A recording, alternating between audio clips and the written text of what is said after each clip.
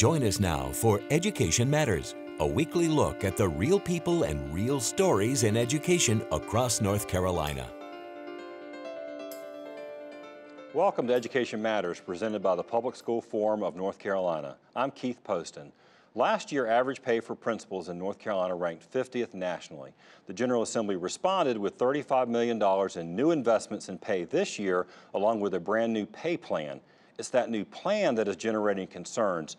Critics say many principals may actually see a pay cut, and they point to a new performance pay element that could be a disincentive to take jobs at chronically low-performing schools. We're going to explore those issues and concerns and discuss the new plan on today's show. Before we tackle our main topic, we open with our Edlines, a quick scan of education headlines across North Carolina and the U.S. Last week, the North Carolina Innovative School District, formerly known as the Achievement School District, narrowed its initial list of 48 low-performing schools eligible to be taken over to 6. The list of schools on the list are on the screen. Schools chosen will be turned over to charter school operators, meaning local school boards will no longer have a say in the staffing, instruction, or other matters at those schools. Now, 2 of the schools on the list are in Durham, where the school board and superintendent had asked to be removed from consideration. 2 schools will be chosen this year and 3 next year. Once a school is selected, the district must allow the school to be taken over, or the school must be closed. Some Wake County parents are up in arms over the news that their children may be reassigned as part of the district's effort to meet the class size mandate from the General Assembly. Wake announced last week that they plan to close 25 elementary schools to new transfer students. Some schools will need other strategies, including reassigning current students and barring newly arriving families from enrolling, even if they live right next to the school. The lower state-mandated class sizes would require Wake County, for example, to create space for the equivalent of 9,500 seats, or about 14 new elementary schools.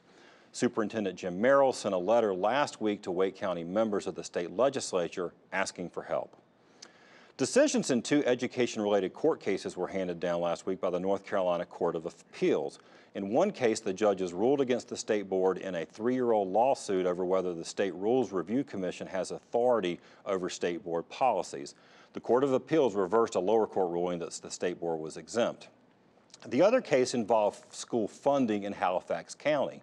Now, in that case, the judges ruled against a parents group that had sued the county over inadequate support for the local school systems. The court found the responsibility to provide a sound basic education to North Carolina students rests with the state, not individual counties. Finally, this week marks the 60th anniversary of the integration of Central High School in Little Rock, Arkansas. 9 African-American students were under National Guard protection integrated at that school on September 25, 1957. Even though the Supreme Court had found segregated schools unconstitutional 3 years earlier, across much of the South, strict Jim Crow laws had kept the schools separate.